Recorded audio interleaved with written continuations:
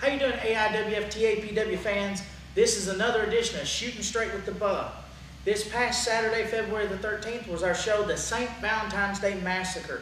It was a night full of violence and blood.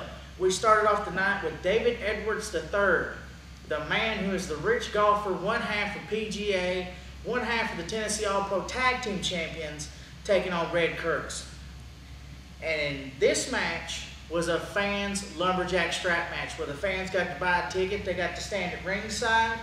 They had the belt in their hand. Anytime somebody got outside that ring, they just take it right to them. Now, David Edwards III was able to pick up the victory in this one over Red Curtis, but some of the fans are saying that he had a loaded glove. I don't know what happened. The ref was talking to his caddy, Taylor Hobbs, and I don't know what was going on. Next thing I know, referee turned around. David Edwards III had Red Curtis pinned. He picked up the 1-2-3. He got the victory this week. Next match pitted Anthony Wayne, making his return to TAPW, to take on the Anarchy Kid, Cal Redmond. Now, before this match started, I was in the ring, and Anthony Wayne took my microphone away from me. He said that he could beat Cal Redmond in under 10 minutes.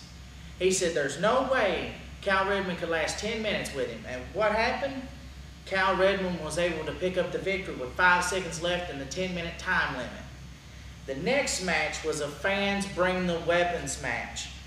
It pitted Psycho Medic, part of this Assassins of Souls, with his manager, the Dark Saint, and his tag team partner, the Dark Angel D'Angelo.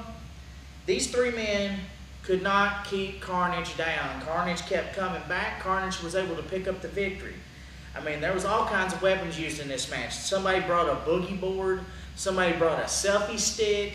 There was a back off of an antique chair. There was a tire, a VCR. The fans brought the craziest weapons this past Saturday. But Carnage was able to pick up the victory. Now, after this match, the Assassins of Souls, they started beating him down, and Cal Redmond came out to make the save.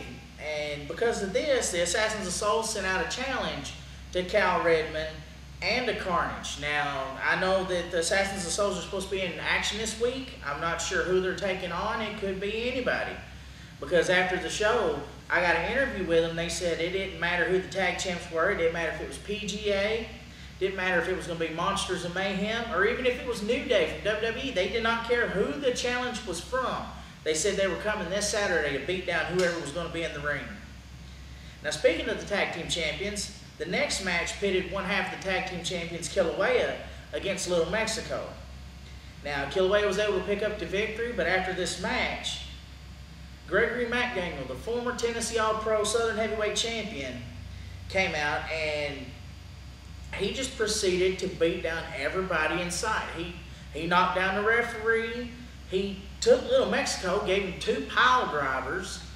I don't know what's going on. I don't know if Little Mexico's going to be able to make it this Saturday or not, but he took him out with 2 pile drivers. Then he took a box cutter out of his pocket and started carving at the face of Little Mexico. Now, I don't know what's happened to Gregory. It's like he's lost his mind since he's lost his title. All I know is that right now this man has some screws loose. I mean, there's no telling what he's capable of doing right now because he wants that belt back. I mean, the belt is in his possession because he took Corey Prince out 2 weeks ago. Now, Corey Prince will be in action this Saturday, and I'll be getting to that here in a minute. The next match was a dog collar match. It pitted the monster Tim Jernigan against the giant known as Super Destroyer. Now, these two started the action early. I didn't even have a chance to get out of the ring before Super Destroyer was able to start attacking on the Monster. The Monster had the dog collar on. Super Destroyer had the dog collar on, but the chains hadn't been linked yet. Well, Destroyer takes Jernigan down. He hooks the chain up to him, throws him over the top rope, tries to hang him, gets out. They start trading blows. They get back in the ring. They finally get Destroyer hooked up to the chain. And they're going back and forth. And next thing you know, the Monster has him in a sleeper hold. He almost takes him out. Destroyer gets back up. Now, Tim's like, I don't know what I got to do to keep this man down. So he takes the chain, wraps it around Destroyer's head and neck, and then hooks him back in the sleeper hold while cranking on that chain. And Destroyer went out. The winner of the match was Tim Jernigan. Now this brings us to the main event of the evening. It was a 6-man tag hair versus hair match. On one side of the ring, you had the Axis of Arrogance, classic Kevin James Weatherby, handsome Ron Davis, and PS 911. In the other side, you had Brent Powers, and you had the Real Freaks, Draven Lee and Robert Z. Real. Now, the action was back and forth. It was violent. Brent Powers gets the pin on Ron Davis. Ron Davis is supposed to get his head shaved. Now, before any of this can happen, Gregory comes out. He starts attacking people.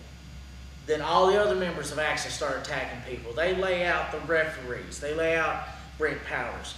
I mean, they had this man strapped to, they had him in the corner with his legs spread, and they took a tire from the Fans Bring the Weapons match and rolled it and hit him right dead center in the crotch with a tire. Now, I don't know what's wrong with these guys. I mean, they're running roughshod all over everybody. They took out the referee. They took out Brent Powers. They took out the Real Freaks. They took out Stacy Mason, who was one of my special guests at the commentary table this past Saturday. And then after the show, because they were able to get out without getting their head shaved, after the show, I'm doing my interviews. I get an interview with Gregory McDaniel. I bring him in as the former Tennessee All-Pro Southern Heavyweight Champion. He did not like that one bit. He said he's still the champion. He said he has the belt. Corey Prince didn't show up. Now, granted, he was injured. But he said he didn't show up. He said he's the champion. And after this interview, because he took my bat from my table, because when they started coming our way, I was smart this time. I took off. I was out the door. They didn't get a hold of me. So he had my bat during the interview and hit me right in the midsection and took me down. Now, that's why you don't see my bat on the table this week. Which brings us to this coming Saturday, February the 20th. The Tennessee All-Pro Southern Heavyweight Championship is on the line. Corey Prince is defending his title against Gregory McDaniel in a stretcher match, where the only way to win this match is to beat your opponent down so bad that they have to be put on a stretcher and carted out. Now, we're also going to have in action the Real Freaks, Draven Lee and Robert Z. Real, taking on PGA, the tag team champions, Kilauea, David Edwards III with their caddy / manager Taylor Hobbs. We're going to have a triple threat match. We're going to have Roxo taking on Anthony Wayne, taking on Brent Powers. This one is going to be a barn burner.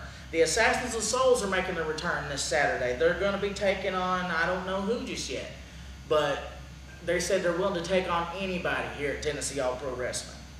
Also this Saturday, making their debut here at Tennessee All-Pro Wrestling, the Centerfolds, Super Freak Frenchie Rivera, Luscious Luke Patterson, with their manager, Wicked Chick Ashley. They're coming to Tennessee All-Pro Wrestling, and they also said that they have their eyes set on gold. Now, you're going to see all this action and much, much more. All the stars of Tennessee All-Pro Wrestling is going to be here this Saturday. Like I always say, doors open at 7, bell time at 8. It's $6 to get in. It's right here in the Victory Center at 5542 Manchester Highway. It's Tennessee All-Pro Wrestling. Be there.